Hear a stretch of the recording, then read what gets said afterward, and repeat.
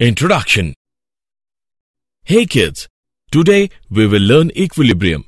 Physical equilibrium involves a state of equilibrium of a system which undergoes phase transformation. For example, dissolution of salt, evaporation of water, etc. The equilibrium in chemical processes such as decomposition of calcium carbonate or reaction between hydrogen and iodine is called chemical equilibrium.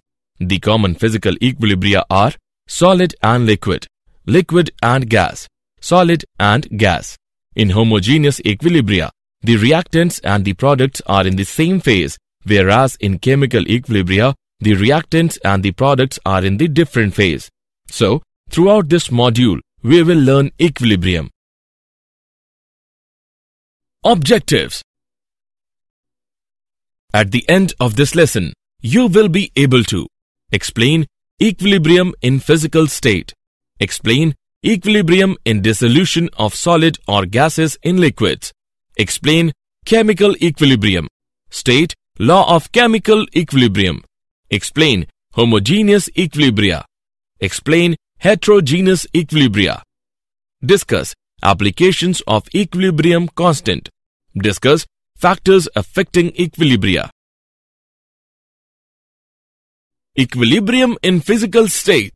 When the concentration of reactant becomes constant, such that it does not change and the reaction appears to be stopped. The state of system in which no net change occurs is called equilibrium. Solid-liquid equilibrium. When a pure solid substance is heated, it starts changing into liquid at a certain temperature.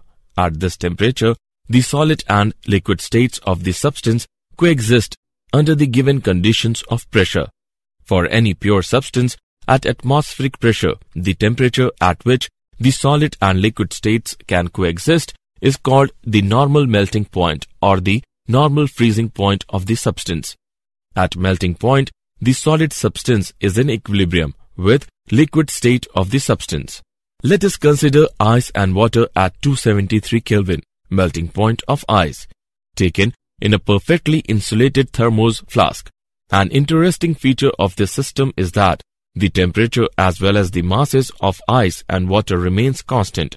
This represents a dynamic equilibrium between ice and water, as there is no change in mass of ice and water, so the number of molecules going from ice into water is equal to the number of molecules going from water into ice. Thus, at the equilibrium, rate of melting is equal to rate of freezing. Liquid-vapor equilibrium. To understand this equilibrium, let us take an example of evaporation of water in a closed vessel. When a small amount of water is taken in an evacuated vessel at room temperature, it starts evaporating.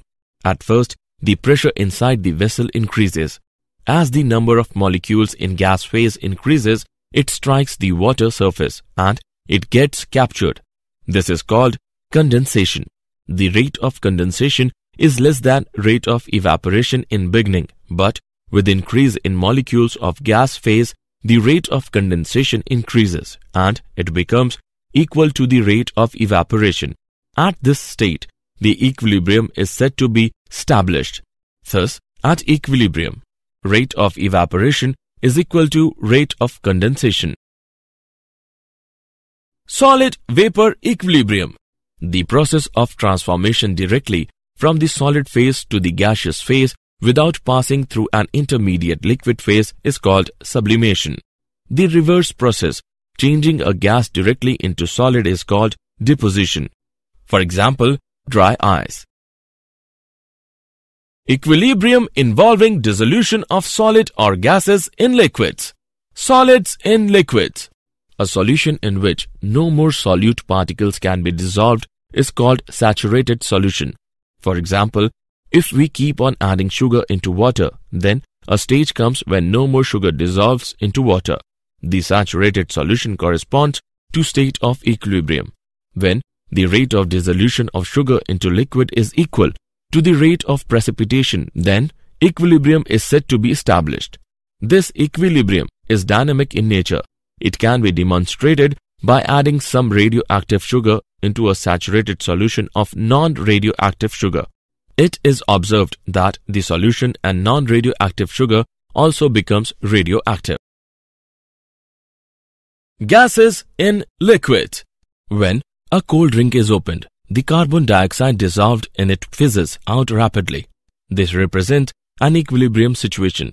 At a given pressure, there is equilibrium between the molecules of the solute in gaseous state and the molecules dissolved in the liquid. It can be expressed as effect of pressure on the solubility of a gas in a liquid is given by Henry's law. This law states that the mass of a gas dissolved in a given mass of a solvent at a given temperature is directly proportional to the pressure of the gas above the solvent. M is directly proportional to P. M is equal to Kp. The solubility of gas in a liquid decreases with increase in temperature. General characteristics of equilibria involving physical processes. At equilibrium, the measurable properties of the system becomes constant. At equilibrium, there is a dynamic balance between the two opposite processes. The equilibrium can only be attained in a closed system. When equilibrium is attained, there exists an expression involving the concentration of substances involved in equilibrium, which reaches a constant value at a given temperature. The magnitude of the constant value of the concentration indicates the extent to which the process proceeds before reaching equilibrium. Equilibrium in chemical processes. Dynamic equilibrium. The reactions in which products do not react to form reactants back are called irreversible reactions. For example, silver nitrate reacts with sodium chloride, gives rise to silver chloride and sodium nitrate. The reactions in which products react to form the reactants back are called reversible reactions. The reversible reactions are represented by putting two arrows pointing in opposite direction. For example, hydrogen reacts with iodine, gives rise to hydrogen iodide. The state at which there is no further change in concentration of reactants and product is called chemical equilibrium. At equilibrium, the rate of forward reaction is equal to rate of backward reaction. Chemical equilibrium is also dynamic in nature because reaction does not stop at equilibrium. The rates of forward and backward reaction being equal, the concentration of reactants and products remains constant. Let us illustrate the state of equilibrium with the help of example.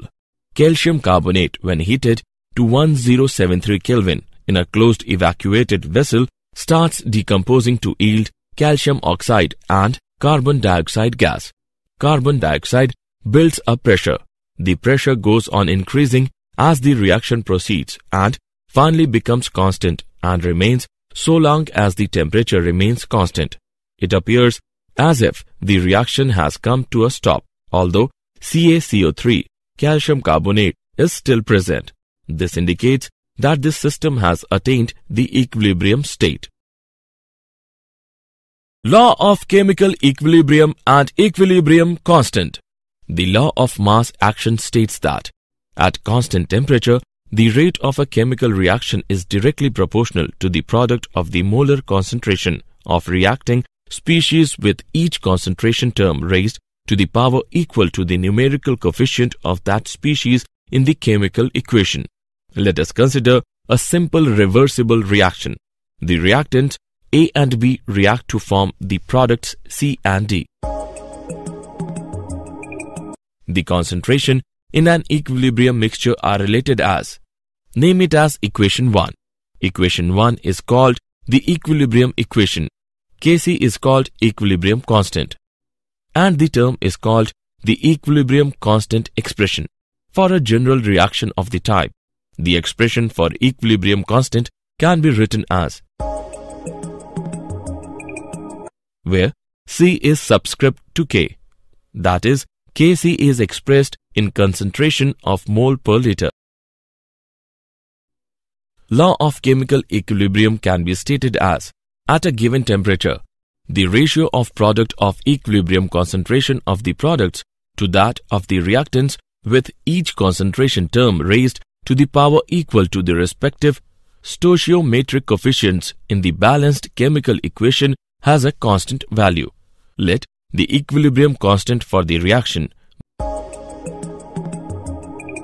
be Kc dash. Then the relation between Kc and Kc dash is Kc dash is equal to 1 by Kc. Homogeneous equilibria. In this equilibria, the reactants and products are in same phase. Equilibrium constant in gaseous system. For the reactions in which both reactants and products are in gaseous state, the equilibrium constant is expressed in terms of partial pressure.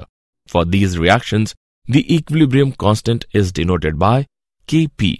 The ideal gas equation is Pv is equal to nRT. P is equal to N by V RT, where P is pressure in Pascal, N is the number of moles of the gas, V is the volume in m cube, T is the temperature in Kelvin, and R is equal to 0.0831 bar liter per mole Kelvin. N by V can be expressed as concentration C in mole per liter and P is in bar. So, P is equal to CRT. For the general reaction, the value of Kp is where Pc, Pd, Pa, Pb are partial pressure of C, D, A and B respectively, and it can be solved to the relation between Kp and Kc is Kp is equal to Kc into RT raised to the power delta N, where delta N is equal to number of moles of gaseous products minus number of moles of gaseous reactants in the balanced chemical equation. Pressure is expressed in bar. Heterogeneous equilibria. The equilibria in which the substances involved are present in different phases is called heterogeneous equilibria. For example, when liquid is in equilibrium with gas as shown below, the equilibrium constant is the concentration of pure liquid is 1, that is, H2O in liquid form is equal to 1. Hence,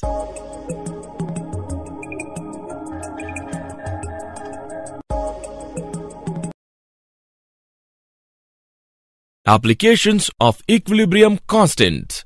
Characteristics of equilibrium constant. The value of equilibrium constant is independent of initial concentrations of reacting species. The value of equilibrium constant changes with change in temperature. For a reversible reaction, the equilibrium constant for a backward reaction is inverse of the equilibrium constant for the forward reaction. The equilibrium constant is independent of the presence of catalyst. If equilibrium constant is expressed in terms of concentration, it has different units for different reactions. Predicting the extent of a reaction. The magnitude of equilibrium constant tells us about the extent to which the reactants are converted into the products before the equilibrium is attained. Predicting the direction of the reaction. The reaction quotient Q measures the relative amount of products and reactants present during a reaction at a particular point in time. It is denoted by Qc with molar concentration and Qp with partial pressures. For a general reaction,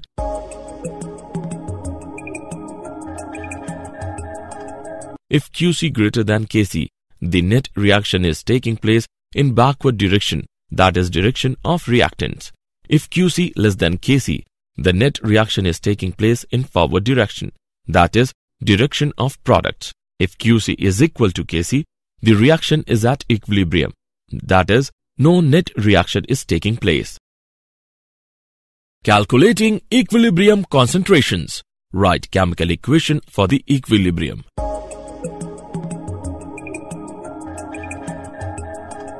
Write equilibrium constant expression for the reaction. Express all unknown concentrations in terms of a single variable x. Substitute the equilibrium concentrations in terms of x in the equilibrium constant expression. Solve the equation for x. Substitute the value obtained for x in the expressions in the step 3 to calculate equilibrium concentrations. Relationship between equilibrium constant K, reaction quotient Q and Gibbs energy G, the energy freely available from the system at particular set of condition which can be put into useful work, is called Gibbs energy. The relation is, name it as equation 1, where it represents standard Gibbs energy. We know that at equilibrium Q is equal to K and delta G is equal to 0 from equation 1. Rearranging gives, this equation relates the standard Gibbs free energy change to the temperature and equilibrium constant. The equilibrium constant is, if change in standard Gibbs free energy is greater than 0, then K is less than 1, making the backward reaction feasible. If change in standard Gibbs free energy is less than 0, then K is greater than 1, making the forward reaction feasible. Factors affecting equilibria. The effect of parameters such as concentration, temperature, pressure can be studied with the help of Le Chatelier's principle. It states that if a system at equilibrium is subjected to a change of concentration, pressure or temperature, the equilibrium shifts in the direction that tends to undo the effect of the change. Effect of concentration change. According to Le Chatelier's principle, when the concentration of the substance in a system at equilibrium is increased, then the equilibrium will shift so as to use the substance added. Suppose at equilibrium, one of the reactants is added. The equilibrium will shift in the forward direction to consume the reactants. On the other hand, if one of the products is added, the equilibrium will shift in the backward direction to consume the products. For example, on a humid day, we sweat more. The sweating on a humid day is more because surrounding air has large amount of water vapors and our body cannot lose water at water vapors. Factors affecting equilibria. Effect of pressure change. According to Le Chatelier's principle, increase of external pressure should affect the equilibrium in such a way as to reduce the pressure. This implies that the equilibrium will shift in the direction which has smaller number of moles of the gaseous substances. For example, if we increase the pressure, the volume occupied by the system decreases and the number of molecules per unit volume increases. This effect can be counterbalanced if the equilibrium shifts in a direction involving less number of moles. So, increase in pressure in this case will favor the forward reaction. Effect of inert gas addition. At constant volume, the inert gas increases the total pressure of the system, but the partial pressure of the reactant and product remains same and the equilibrium remains undisturbed. At constant pressure, the addition of inert gas will increase the volume. So, to counterbalance this effect, the equilibrium will shift to the side where number of moles are increased. For example, the addition of inert gas at constant pressure will push the equilibrium to the backward direction. Effect of temperature change. A chemical equilibrium involves two reactions, one favoring the product and other favoring the reactant. If one reaction is exothermic, the other must be endothermic. For example, the forward reaction is exothermic and backward reaction is endothermic. Now, if the temperature is increased, then the equilibrium favors backward direction as it tends to undo the effect of added heat. If temperature is decreased, the equilibrium will shift in forward direction. So, low temperature favors the formation of ammonia. Effect of a catalyst. The presence of a catalyst does not disturb the state of equilibrium because it increases the rate of forward as well as backward reaction to the same extent. The reaction of formation of ammonia can be carried out at high temperature because high temperature favors backward reaction. They have to be maintained at low temperature, but at low temperature, the rate of reaction is very slow and it takes very long to attain the equilibrium. To increase the rate of reaction, catalysts are used. so that equilibrium is attained early. Did you know? A research team led by Dr. Diego Donzes, an assistant professor in the Department of Aerospace Engineering, has been awarded $2.2 million by the Air Force Office of Scientific Research AFOSR to study the complex interaction of turbulent flows in the presence of thermal non-equilibrium.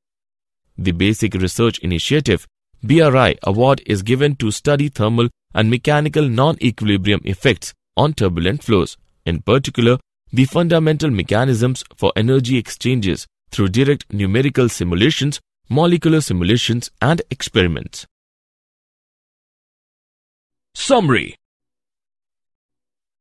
Let us summarize what we have learned. When the concentration of reactant becomes constant such that it does not change and the reaction appears to be stopped, this state of system in which no net change occurs is called equilibrium. At melting point, the solid substance is in equilibrium with liquid state of the substance, in equilibrium between liquid and vapor state. Rate of evaporation is equal to rate of condensation. The direct conversion from solid phase to the gaseous phase is called sublimation, and the reverse of it is called deposition. A solution is said to be saturated if no more solute particles can be dissolved. The law of mass action states that at constant temperature, the rate of a chemical reaction is directly proportional to the product of the molar concentration of reacting species, with each concentration term raised to the power equal to the numerical coefficient of that species in the chemical equation. If the reactants and the products are in the same phase, then the equilibrium established is called homogeneous equilibria. The equilibria in which the substances involved are present in different phases is called heterogeneous equilibria. The relationship between equilibrium constant K, reaction quotient Q, and Gibbs energy G is. Factors affecting equilibria are concentration change, pressure change, inert gas addition, temperature change, effect of catalyst.